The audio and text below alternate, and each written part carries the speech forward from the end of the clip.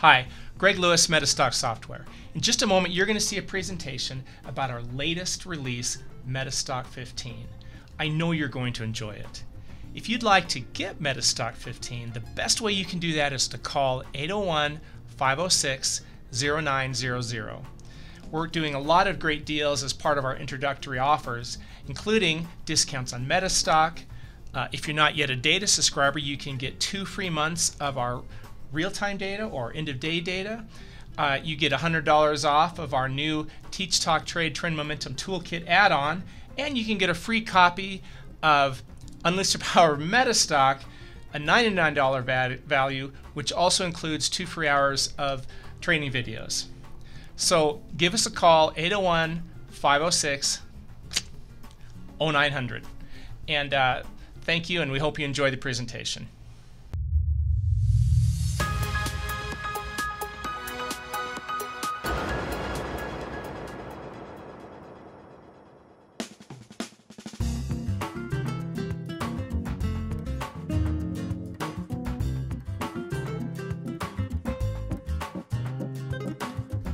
Hi, Kelly Clement here for MetaStock. I'm pleased today to be taking you through some of the newest features of MetaStock 15.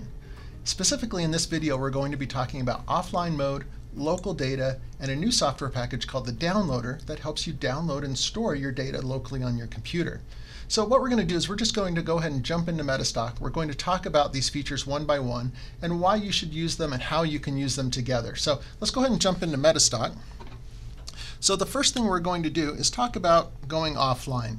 So when we're going offline and we're using offline mode, what that means is you have the ability to take your MetaStock and not be connected to the internet.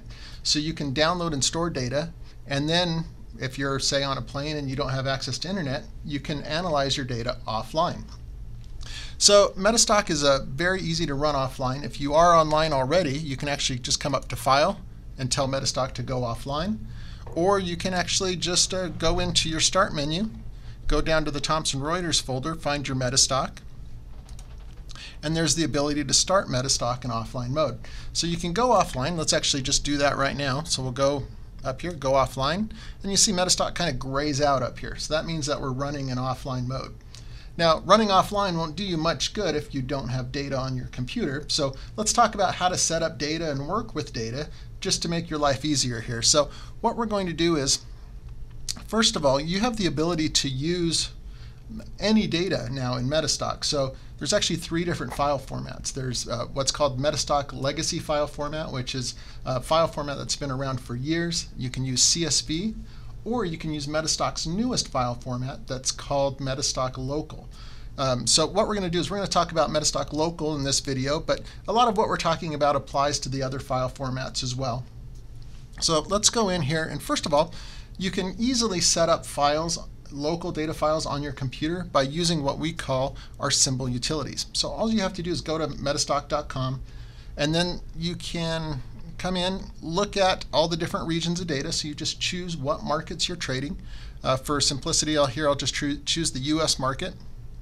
You just download and run this file, and it'll set up all your files locally on your computer. So if I go into my C drive down here, you'll see I have this file called MetaStock Local Data. That's now where all my local data is set up after running that utility file. So let's go in and let's get everything set up so we can download and use data. So I'm actually going to go up here, go to the Downloader, which again is our new software program for downloading and storing data on your computer.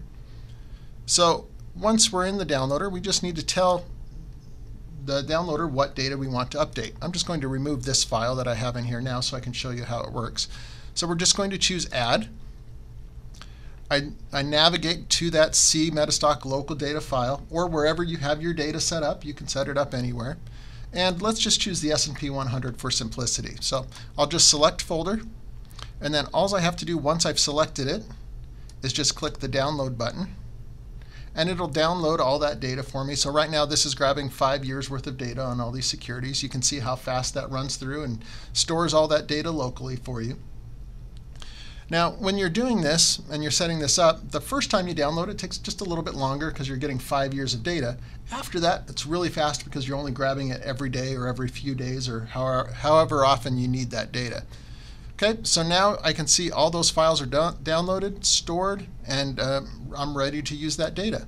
Now there's a lot more you can do in the downloader. We're not going to cover it in this video. You can convert data, so if you have data in other formats, you can convert it into MetaStock file format. You can manipulate data, store it, so there's a lot you can work with. And just to give you a few options here, you right click and you can see how you can go through, create new security files, do all this. Again, we're not going to do that. We're just kind of focusing in on the local data aspect of it right now. So I've written all those S&P 100 files onto my computer. I can now go into MetaStock and open up those files. So to do that, we're just going to go into Instruments here really quick. We'll right click, Manage Custom Lists, and we're just going to point to where those are. So we'll click on Local Instruments. We'll do Browse. And let's go ahead and browse to where those are. So we just want to go up here again to see MetaStock Local Data, S&P 100. That's the one we just downloaded. So we'll select Folder. You see all those are loaded in. Now you see this type over here. It'll tell you what type of data you're using. So if you're, right now it says MetaStock, which is the newest file format. If they were in CSV, it would say CSV. If it was in the legacy file format, it would say legacy. So you can see how it can read all of those. So once they're all selected, just click OK. You see it brings in the S&P 100 file folder there. Click Save. And now I have that local data ready in MetaStock so I can pull up charts with it. Now the easiest way to do it, we just expand that folder. Just select the first one in the list. Open up my chart. And once the chart's open, I can now easily work through my list and pull up different securities from that list. So I can do a few things here. One, if I know the symbol, I can just type on the screen and it'll take me to that symbol. Or I can come down here to the Choose Instrument box and I can just scroll through and choose any of the securities in that list, or just scroll through that list directly. So again, all this is offline. This is all stored on my computer locally. I'm not pulling any data from the internet. It's just what's stored right there on my computer. So it can make your life very easy if you're wanting to analyze while you're not going to be connected to the internet. You're going to be, let's say you're heading on a trip for a while and you just want to be able to pull up your charts and analyze them. Downloading it, storing it on your computer for offline use later is the best way to do that. So that's a quick introduction to using local data in offline mode and the downloader. Obviously, there's a lot more training that you can go through to learn more about offline mode and local data. I hope you have enjoyed this presentation and it's given you a flair for how the downloader and local and offline mode work. Thank you very much for using MetaStock and have a great day.